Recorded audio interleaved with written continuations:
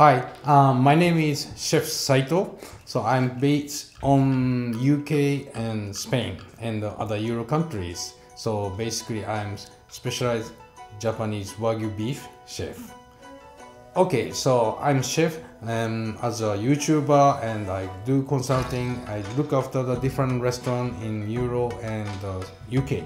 Introduce my restaurant Akari. This is a really nice tapas Japanese restaurant in Engine, so East London, which is really nice. So atmosphere and nice, casual, and you can enjoy a lot of real Japanese taste from the kitchen and sushi bar. When I heard cooking first time Japanese Wagyu beef, it was very scary. But when I opened, it was amazing quality, amazing smell. Straight away, I love it. Okay, so this cut is very interesting. So outside lump, it's really nice and because quite juicy and tender. But this is not like a sirloin, so it's quite challenging.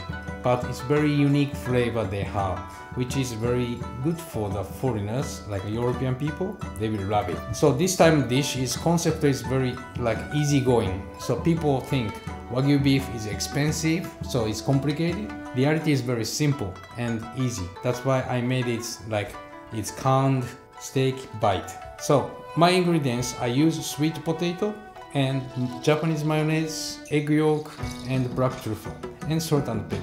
It's very simple ingredients.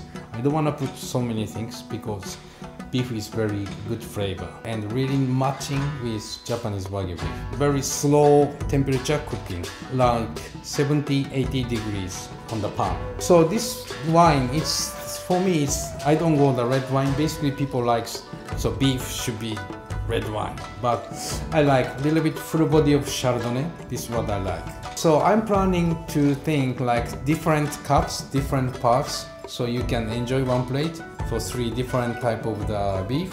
So this is what I like to for the next issue.